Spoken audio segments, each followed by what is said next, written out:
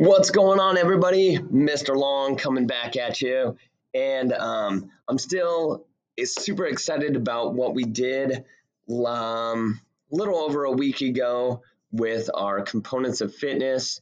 And just a quick heads up, a little bit of a preview. We're going to go back to those components of fitness probably in the next week or two, right before our break for the next holiday season. All right, so for our winter break, we're going to get back to our components of fitness with some cool activities that I think you all will enjoy. But this week, I wanted to update students and families about what we're working on.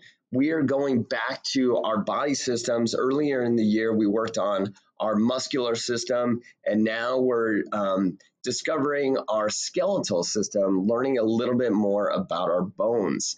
So be sure to ask your children about what we've learned so far about the human skeleton and all the fascinating things about our bones. One of the activities that we're working on is something that should have come in the mail. There's some students that have reported that we have not gotten this yet in the mail, so be on the lookout.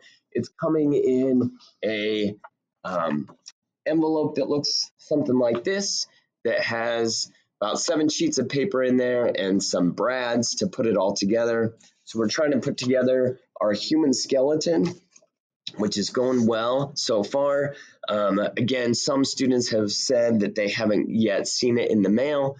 We've got some students out of state, so it happens. We've got plans in place for those students that cannot work on this skeleton yet. There's lots of online activities.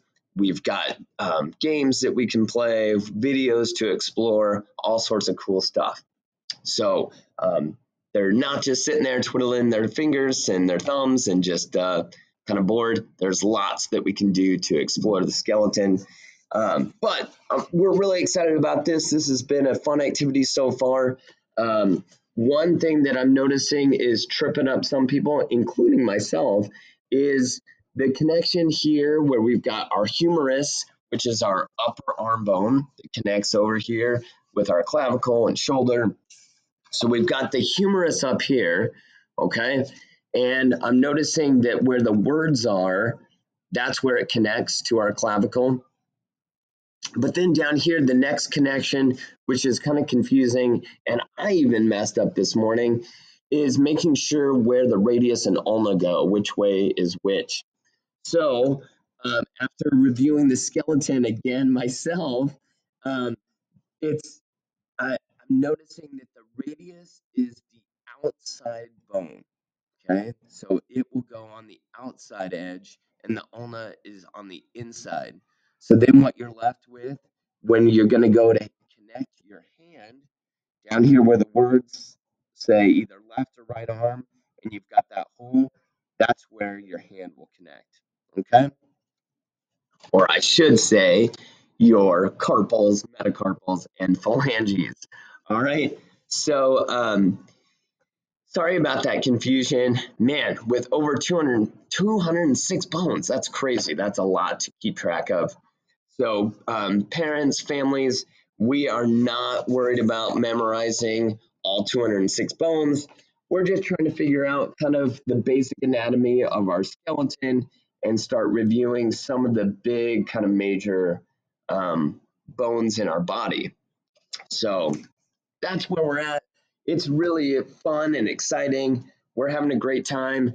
And like I said, if your student or if your child has not yet gotten this in the mail or they just can't work on it yet, don't worry about it. We're giving students lots of other opportunities to learn about the skeleton during class time.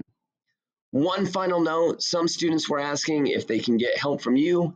Absolutely. All right, the more help they can get, the more you can be involved in their learning. I always think that is so cool. So please don't be afraid to get in there and work on that skeleton with your child. Sometimes putting the brads in is a little bit tricky. So some students were asking if they could tape it together or glue it together. Absolutely. Okay. Well, again, if you have any questions, concerns, feedback, if you want to come and join us, please don't hesitate to come right in. And if you need to reach me, your child could probably give you my email address and you can reach me through that way. All right. Thanks so much as always. And hopefully you're all doing well. Hopefully you had a nice few days off. And I'll catch you guys soon. All right. Take care.